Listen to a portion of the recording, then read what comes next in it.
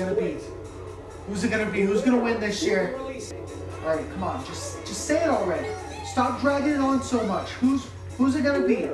Of American Idol 2002 is Kelly Clarkson. There we go! Yeah, boy! Kelly got that W! That's what I'm talking about, that victory royale! Heck yeah! Are you an everyday nerd?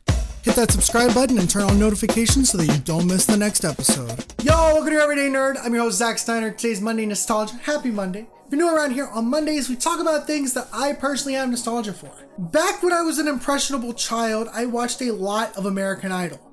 Even though I was only 6 years old, I still remember when season 1 aired. I would continue to watch the show for the next couple of seasons, only to join my dad in voting for contestants in seasons 4 through 10. At this point, I was in high school, I had too much going on to be bothered with really watching any TV at all, so while I saw bits and pieces of season 11, I really haven't seen the show since. So here we are in 2019. I haven't thought about American Idol in almost a decade, and I was randomly recommended one of their recent videos on YouTube, so I thought, you know what?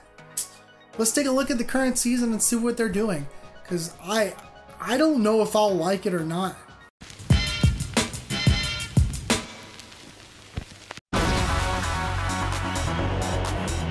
For those who don't know anything about American Idol is a singing talent show that started back in 2002, where a set of 3 judges and the American viewers decide who will be the next American Idol. Every season is essentially the same. First, there's a few weeks of auditions. These showcase every person that goes on to the next round. Baby, there's a shark in the water. While also showcasing a lot of bad singers. Worms, short, fat, hairy ones, long, tall, skinny ones. These are used to primarily make fun of people who think they can sing. It's a bit messed up when you think about it, but it is what it is. If 2 out of 3 judges like the singer during the audition, they go on to Hollywood, where they'll perform in front of an actual audience, and the judges will decide from there who will be the top 24. At that point, the top 24 singers will go on to a live show. Here, each of the contestants perform live in front of the entire United States. Each contestant will have a specific phone number that you, the audience viewer, can call in and vote on. Those that have the least amount of votes go home, while everyone else stays until we have the top 12, who are regarded as the best of the best. A lot of pretty big singers over the years have actually came out of the top 12. Week after week, the top 12 is dwindled down until you get that year's American Idol. In some ways, American Idol is an opportunity for very talented singers to become successful. In other ways, American Idol is a complete joke, and it's really just another reality show dedicated to making fun of people and taking your time as a viewer. It honestly kind of depends on the episode. Looking back to when I did watch it, I did appreciate the show for a few reasons. Like I said, it gives an opportunity to talented singers to be successful. That was always pretty dope to me. As someone who loves music, I even thought about auditioning for American Idol at some point. The cutoff is 28 years old, so maybe I even could still go audition for him. I'm thinking about singing my hit song, Double Decker Taco Supreme. Nachos Bel Grande, Double Decker Taco Supreme. Chalupa Craven's Box. Soft Taco Supreme. Crunchy Taco. I'm sure I'll get in. Either way, I love music, and a show that is dedicated to musicians and singers was something that I loved as a kid.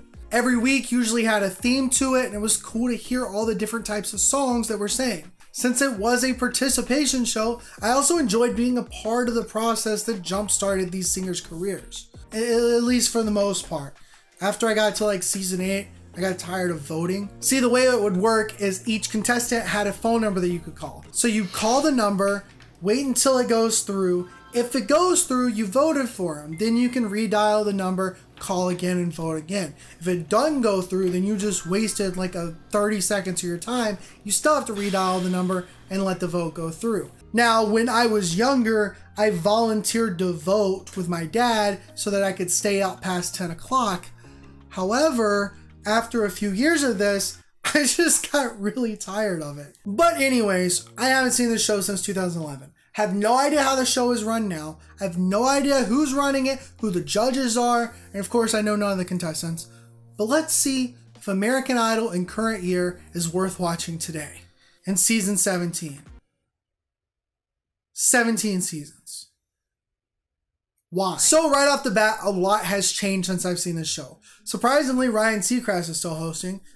He really doesn't look much older either. Also, this episode was an hour and a half long, so I could have watched a movie or something. Or like 2 episodes of Supernatural, which I'm currently in season 2, and it's pretty dope. Instead, I'm watching American Idol. Also, we got new judges. These are people I never would have thought would be judging American Idol. See, I still remember Paula, Simon, and Randy, the OGs. They each had their own individual personality and they worked well off each other. Now we have pop star Katy Perry, who from what I can tell is only on the show to lust after young guys. We also have Luke Bryan, a country singer, who I enjoyed his first 4 albums, and then everything after that he just sounded the exact same. And then there's Lionel Richie, who's a good singer. I just haven't heard about him in years and kind of confused. Like these 3 judges, it's all over the place. They don't really have much chemistry from what I could tell either. So I don't know. It's just 1 episode that I watched.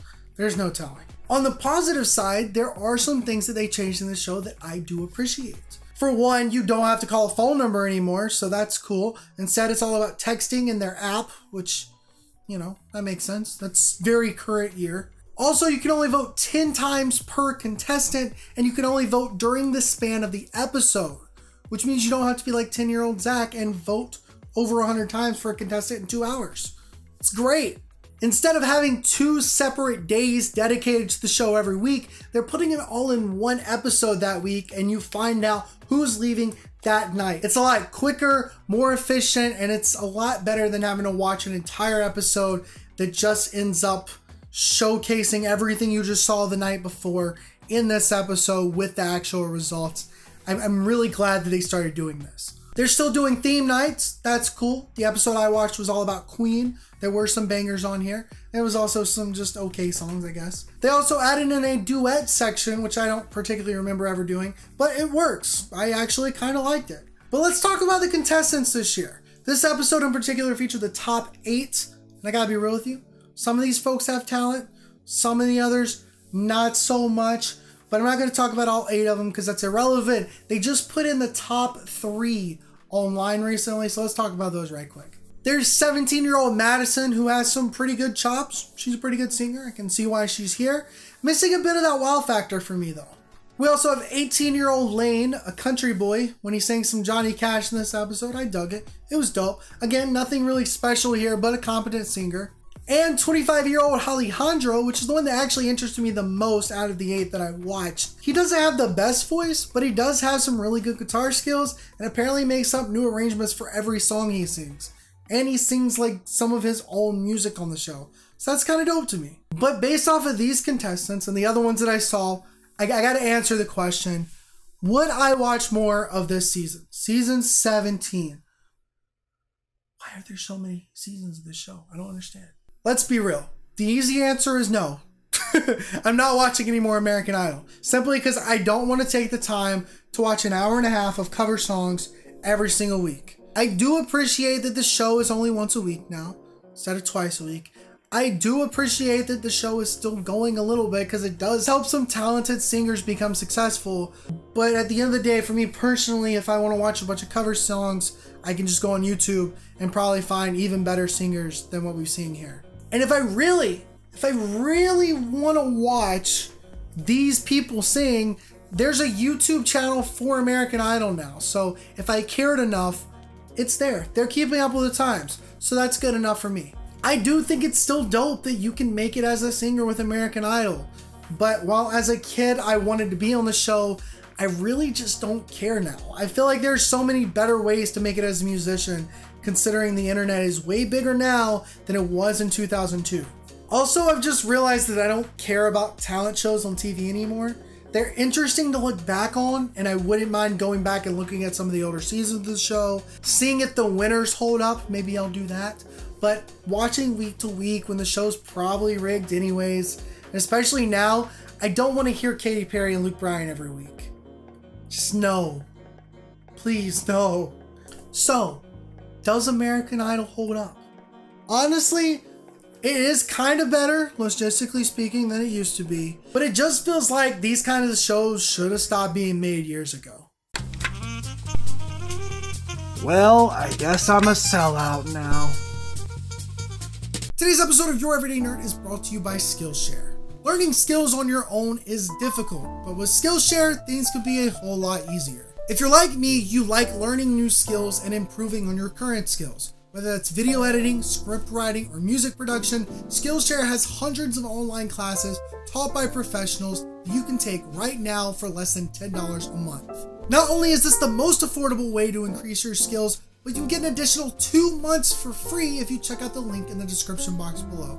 If you do decide to sign up, you'll be supporting Your Everyday Nerd. But that's all the time we have for today. If you liked the video, go hit that like button. If for a reason you didn't like, you can hit that dislike button. Let me know in the comments what your thoughts on American Idol are, whether it's this season or if you used to watch it. Like, let me know. I'm interested. I did watch this show a lot as a kid, and I am kind of intrigued to go back and listen to some of the music of all the winners throughout the years.